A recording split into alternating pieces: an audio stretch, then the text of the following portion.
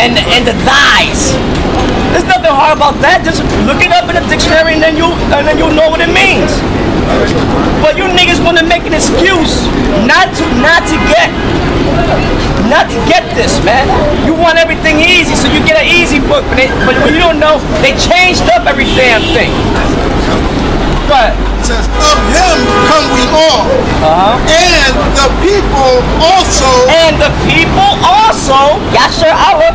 Go ahead. Whom thou hast chosen. Israel. Yasher Allah. He chose them. He chose us.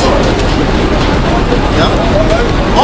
All this have I spoken before thee, O Lord, because thou madest the world. So and then we gotta get John 3:16. You got that whole. Now see, this is where people get tripped up at. That word world. There's many definitions to that word world.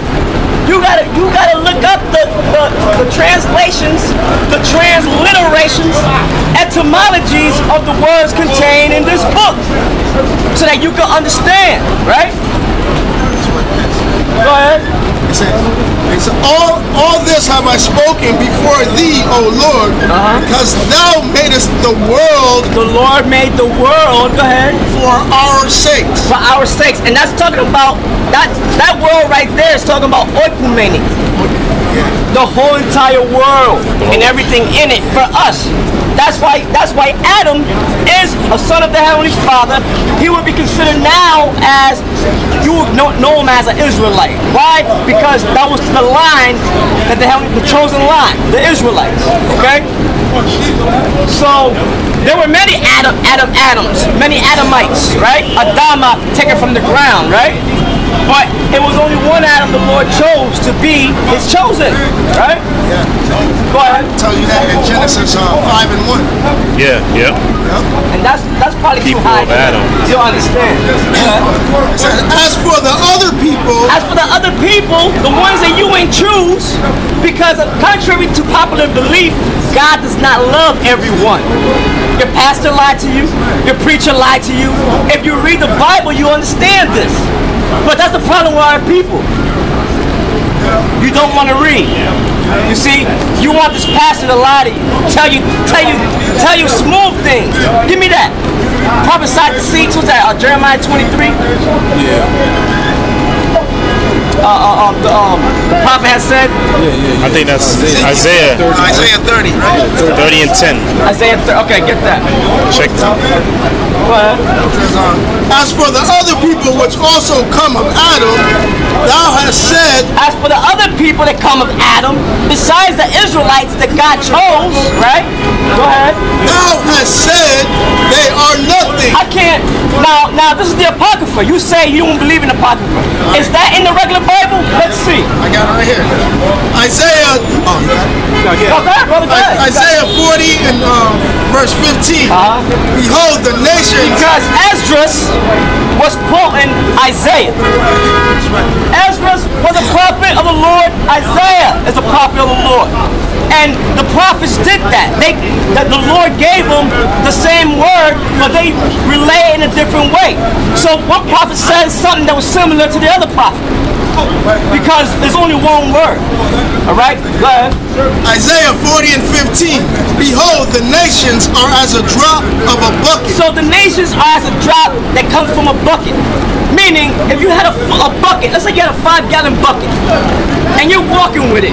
Now you know it's hard to keep all the water in that bucket if you're walking with it, if it's that full. If one little drop from that bucket falls, that's nothing. You still got damn near the whole full 5 gallons of water, right? So that little drop that fell is nothing. That's how the nations are, the heathen, the natural Gentiles to the Lord. Okay? So now you telling me when the one you call Jesus, right? His name is Yahushua. When he came 2,000 years ago, he changed what Isaiah prophesied there and said and taught there? Hell no, he didn't change that. Go ahead. Behold, the nations are as a drop of a bucket. Right, meaning nothing, like it's gonna say. Go ahead. And are counted as the small dust of the balance. Dust on a balance, on a scale, weighs nothing. It's not gonna tip the scale here or there. It's nothing. In other words, it's showing you what the Lord feels for the other nations. Okay? They ain't shit. They're insignificant. The only people he cares about is his chosen people. Alright? Go ahead. It says, behold, he taketh up the isles as a very little thing. Now the islands that are inhabited by the heathen, by the natural Gentiles, they're insignificant. They're little. They're nothing. Go ahead. And Lebanon is not sufficient to burn, nor the heads, nor the beasts thereof sufficient for burnt offering. Lebanon is not sufficient to burn because Lebanon is known for what? Its trees. Fir trees, the box, I believe. The symbol on the Lebanese flag is a tree. Okay? And what the Lord's saying, these heathen could burn all the damn trees in Lebanon up and try to be chosen by the Lord. And the Lord said, hey, that ain't enough. You can do it, you can burn up, and I still won't choose you. All the beasts that you can find on the earth, they can gather them all up, right? Alright, and burn them up so that the Lord can possibly try to choose you. The Lord still won't choose you. Alright, go ahead. Verse 17, all nations before him are as nothing. All nations before the Lord are as nothing, except one. Except one nation. That's the nation of Israel. Go ahead. And they are counted to him less than nothing. Right there, he's not talking about the Israelites. He's talking about the heathen, the natural Gentiles.